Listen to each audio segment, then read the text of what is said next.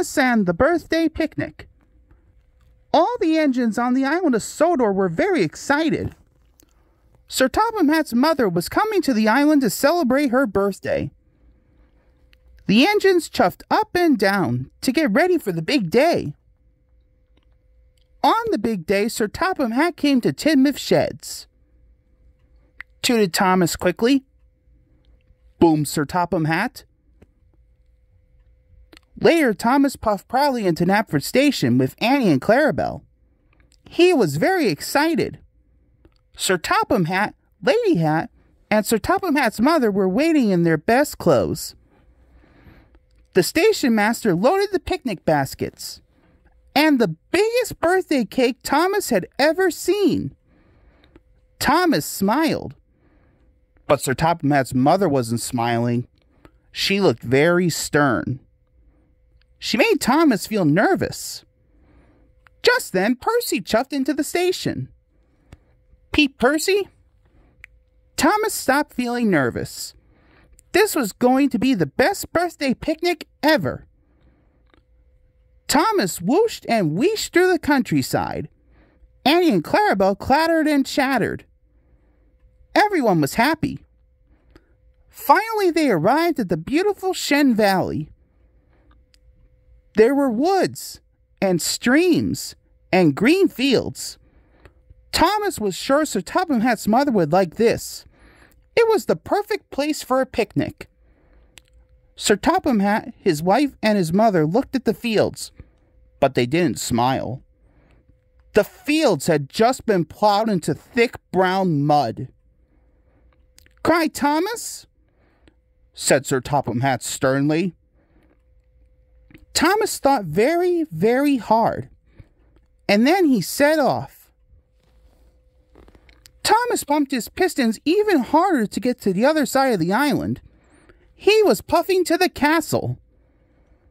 Chuffed Thomas. At the castle station, Sir Topham Hatt spoke to the station master.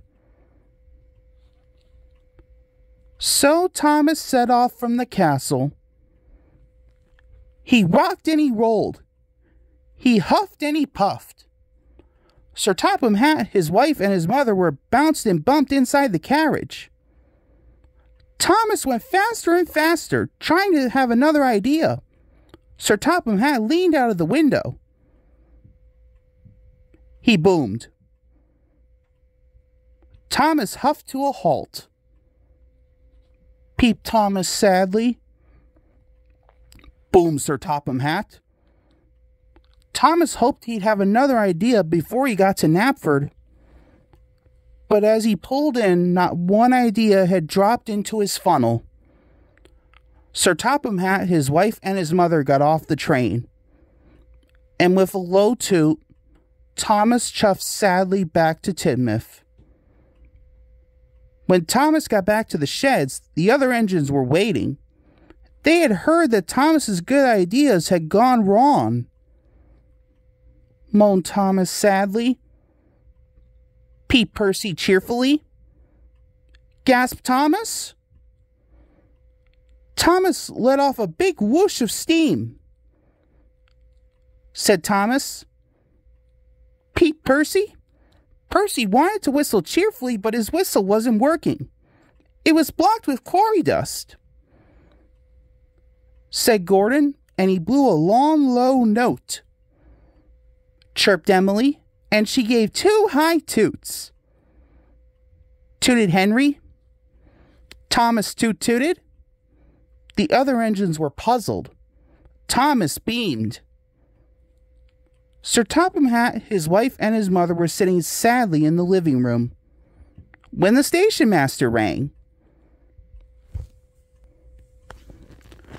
When they arrived in Knapford, they could hardly believe their eyes. There were banners and balloons and fine food and the birthday cake. Thomas gave 1 toot. Then one after the other, the engines hooted and tooted, whistled and blew, "Happy birthday to you." And for the first time all day, Sir Topham Hatt's mother smiled from ear to ear. smiled Sir Topham Hatt's mother. Boomed Sir Topham Hatt. Thomas was delighted.